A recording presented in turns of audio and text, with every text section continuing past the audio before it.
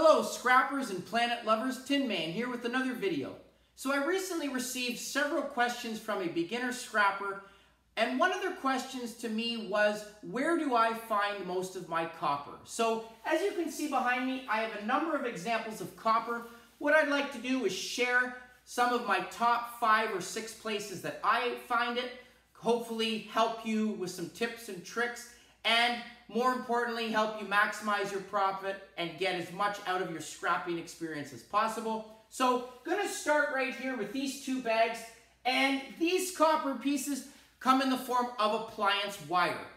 Any type of cords or wire that will plug into an outlet, those are a common item that scrappers will drive by and cut the cords off. Easy money maker, and I do have them in 2 different bags because they are worth different price. The first bag you see here, the smaller one, this is a higher value. This is what we classify as your 60% appliance wire. And the reason we classify this as 60% is because a scrapyard will look at copper to plastic ratio and copper recovery. Every one of these are individual coated with plastic with copper inside of it. There are some power cords that you will see. For example, this one right here, you see the copper inside of that. There is only 1 coating of plastic. This one right here out of a lamp. This too is copper inside of it if I show you the end. So this is a higher value because there is less plastic, more copper recovery. You will also get a lot of wire that comes off of circuit boards inside. But currently, this right now in London, Ontario is going for $1.88 a pound. So I definitely want to make sure that I separate it. I keep it in this bag. I also make sure that I use strong bags. These are actually grass seed bags. Very heavy, very durable. And when you're adding weight like this back one that's 72 pounds, you definitely want a strong bag so it doesn't break. This wire back here is your lower value, but still a great value. This is your 40% appliance wire. So as you can see, different examples, that wire, this is out of a dehumidifier, common things like microwaves, vacuum cleaners. This has 1 outer coating of plastic, 3 individual strands of wire with coating on it.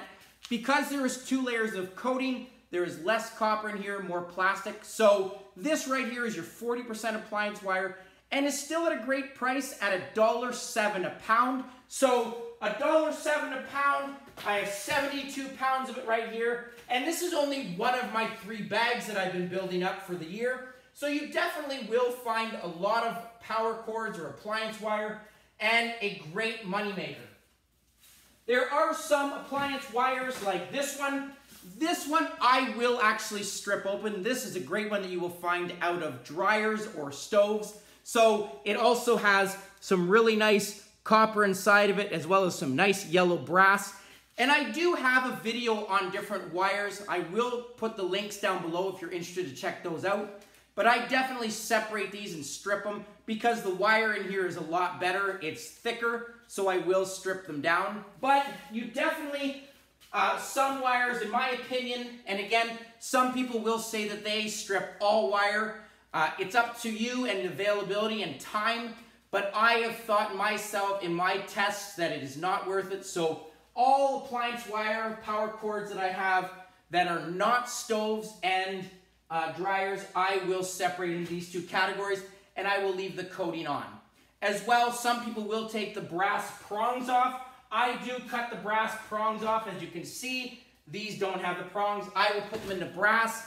Some people do take them off, or some people will leave them on for the weight, and some people, like myself, will put them into my brass. It really doesn't make a huge difference in terms of the price or the weight, but it's up to the person. But appliance wire, definitely every electronic and appliance out there, you will often see on garbage day people drive by and just cut the cords off of vacuum cleaners and leave the rest, and that's because of the copper content there. But that moves me over to my second category. Transformers. You can see I have some really nice transformers, and they are their own category at a scrapyard. You can get, for some of them, 15 to 20 cents. Some of the bigger ones like this, if you find these heavy ones out of microwaves, and they have 2 spools of copper, you can actually get 54 cents a pound for these. And these are very heavy. Some of the larger ones out of microwaves weigh 10 pounds, some of them are 15 pounds. This one actually weighs 15 pounds, so that is still a good price. But if these are copper, which they will be, these smaller ones here, the copper is going to give you your number 2 copper value.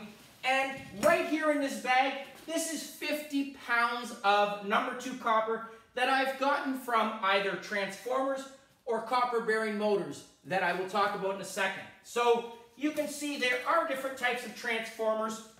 Sometimes microwaves, people will pass them up, especially newer models, because they believe that they have no longer been manufactured with copper spools. They think are now aluminum, and some are, but you definitely want to open up those microwaves and check, because even if one of these was copper at number 2 copper price, which is right here, $3.50, it is worth it. So the larger transformers, sometimes you will find on microwaves these transformers that have the spool of copper.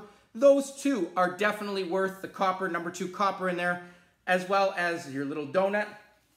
The smaller ones like this, these two have a nice thing of copper. You can see these come out of different electronics and appliances as well, but showing you the transformers definitely come in different sizes.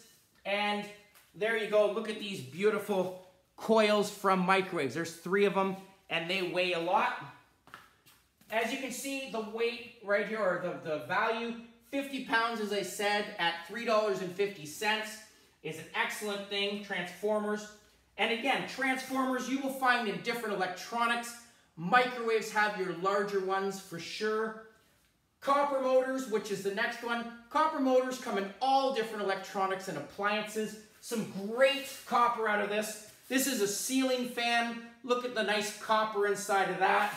I've got a washer here, motor. You'll get dryer motors. You'll get smaller ones for sure, like this. This is out of a dishwasher that has a nice coating. Sometimes you'll find 2 or 3 motors. This is a ceiling fan. So different items that I commonly get out of are any electronic, like fans, dishwashers. Ceiling fans are a great one for sure. And as I said, smaller ones. All of these you do want to scrap. And definitely you do want to make sure you do the scratch test as well to make sure that this is copper. If I was to scratch these and it revealed a metallic look underneath, it's going to be aluminum. So unfortunately, you cannot throw it into your copper. But all of these, once I've scratched them, it is going to be number 2 copper. And just to help that beginner scrapper, regardless of the shininess of it or the cleanliness of it, it is all number 2 copper. And that's because all copper wire that is thinner than 16 gauge, which is the thickness of the lead of a pencil, is going to be number 2. As well, some of it, for example, has glue on it or coating, but some really good stuff that you will see. And they do also come in small pieces like this. You can see a little bit of copper still on this motor right here. This comes out of a microwave. As I said, 2 spools here, very easy to take off. And the great thing about these 2 is I can also, once I take the copper off, I will throw the metal into my tin and get 8 cents for that as well. So I'm losing no money. I'm just gaining money from separating the copper from the motor. Again, there are separate categories for copper bearing motors, but in my opinion and experience, way better getting the number 2 copper price for it. So this bag, as I said, is just from transformers and motors. The next item that I want to talk about that I commonly get copper from are circuit boards.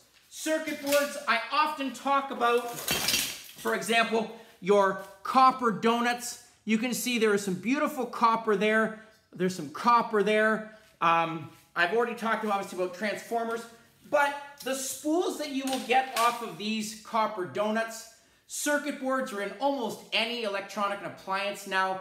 As I said, when you get items like this, it's all free copper.